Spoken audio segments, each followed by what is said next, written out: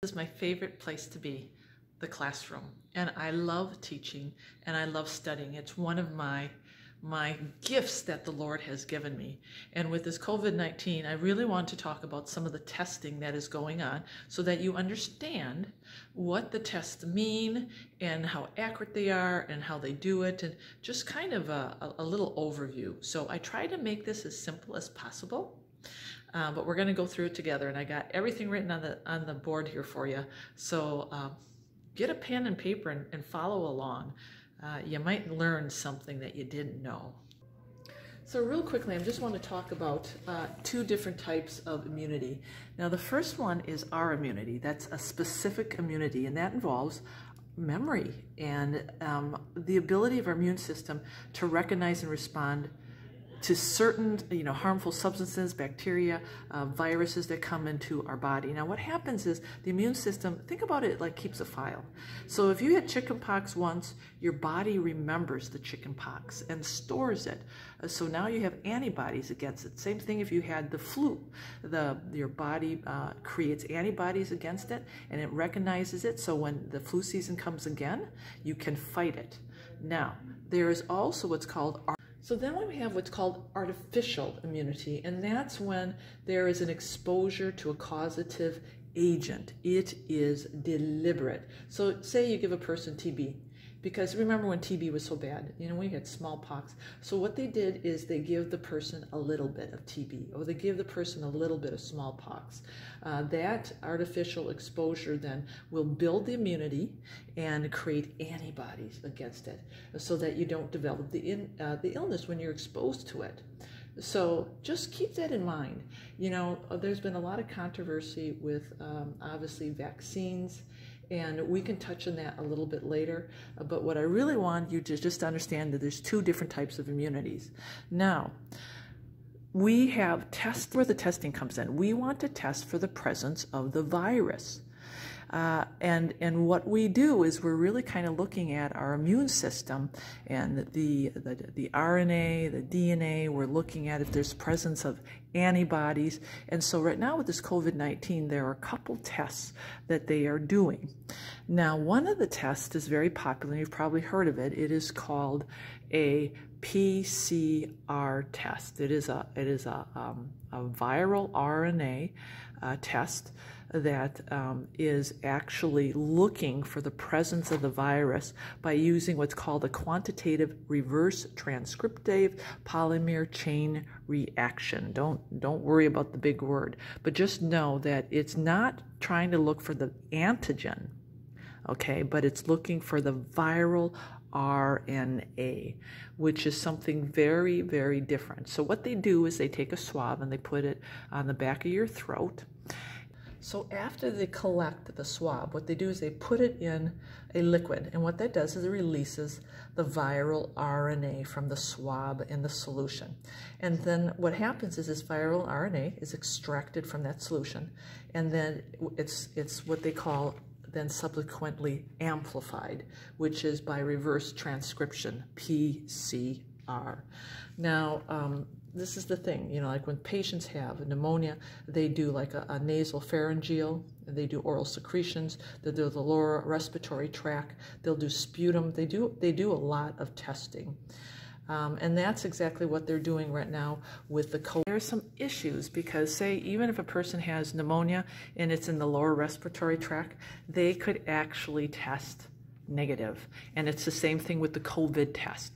They could actually test negative and still be infected. And why is that? It's because at the time of testing, their viral load may not be like up and fighting this virus.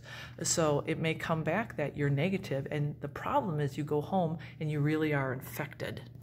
Now, the other issue with this PCR test is it's not testing for the live virus.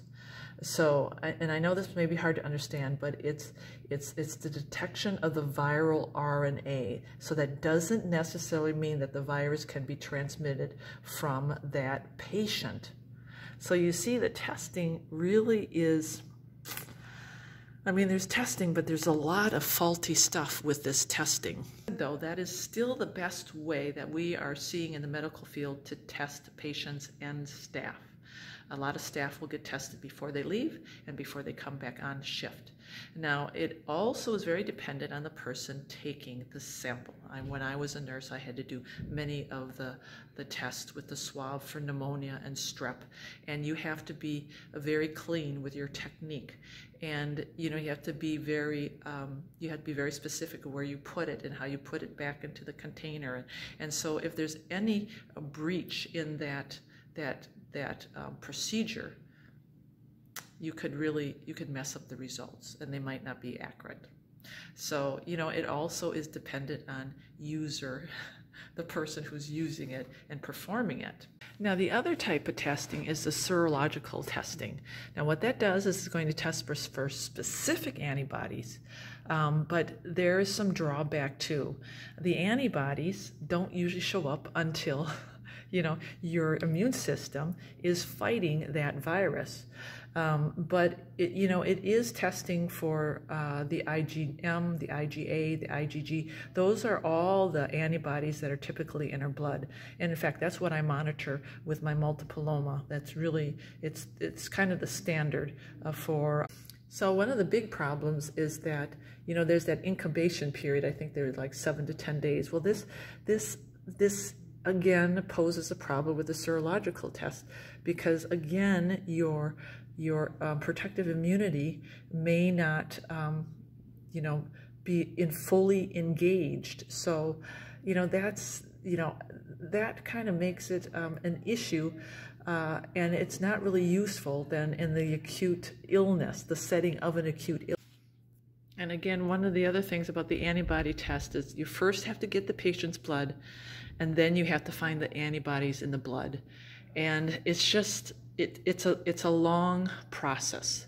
So with that being said, hopefully you understand a little bit more about some of the tests out there. There's the blood test, the serological test, which is looking for the specific antibodies. There's the PCR test, which is testing to identify the viral RNA.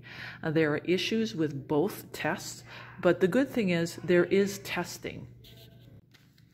Now, with that said, I want to read you, this is from a scientist who wrote about the different testing.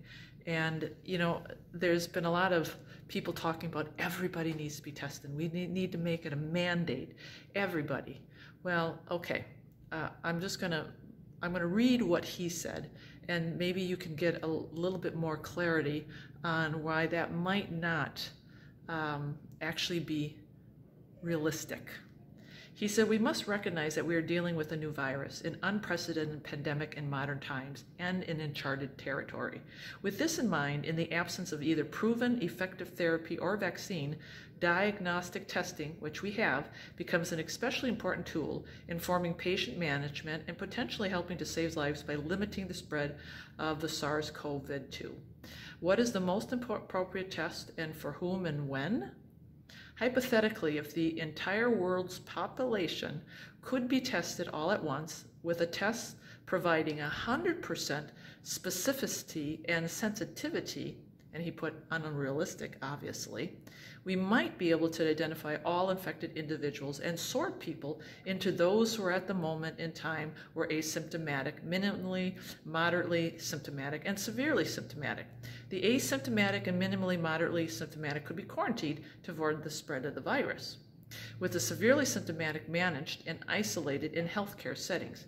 Contact tracing could be carried out to find those at risk of being in the incubation period by virtue of their exposure. Alternatively, testing for a host response, if again the tests were hypothetically 100% sensitive and specific, could identify those previously exposed to the virus, and if we knew this to be true, which we do not, label those who are immune to the virus, who could be tapped to work in settings where potentially infected individuals might otherwise pose a risk.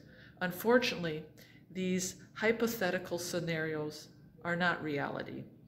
However, with the ideal situation as a guide, what we do have available as to tests today should be carefully considered in terms of how they can be leveraged to move the current crisis closer to the ideal situation, especially in the absence of therapeutics or vaccines.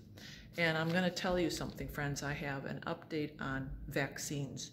Don't wish for a vaccine, because they've already experimented with coronavirus and strains of SARS and Corona with vaccines, and it's not good.